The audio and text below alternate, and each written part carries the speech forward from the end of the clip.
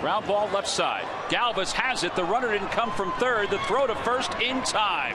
What a play by Freddie Galvis.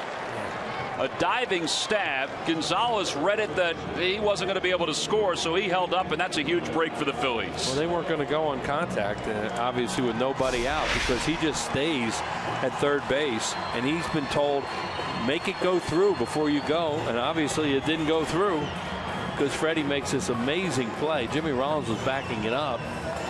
And that's big for the Phillies there. Charlie.